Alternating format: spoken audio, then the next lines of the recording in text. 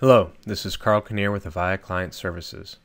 This video will cover how to properly retire an Avaya SAL Gateway running on System Platform, also known as a VSAL Gateway. First, we will need to ensure that the VSAL Gateway is properly configured to communicate with the Avaya concentrators. Note, your VSAL Gateway may be configured to connect to an Avaya Business Partner's concentrator instead. If so, then instead work with your business partner to ensure your VSAL Gateway is using their server names correctly.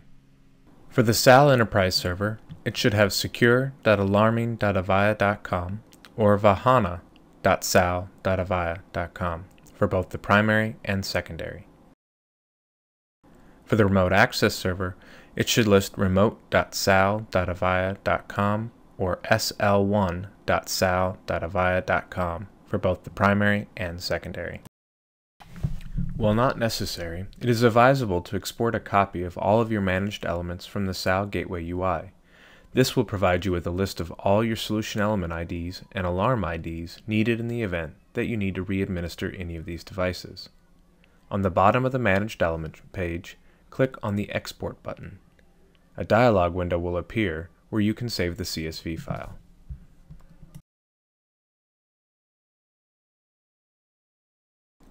I will now remove all the managed elements from this VSAL Gateway. Select All in order to select all of the managed elements. Then, click the Delete button. Click OK. Click on the warning at the top of the screen in order to restart the services to apply this change.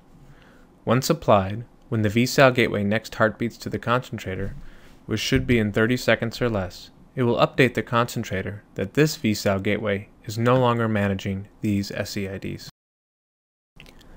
Log into the System Platform console domain with the admin user.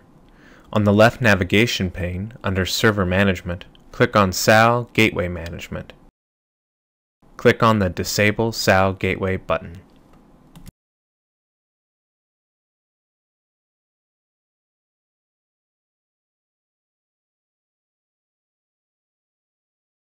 Thank you for your time today.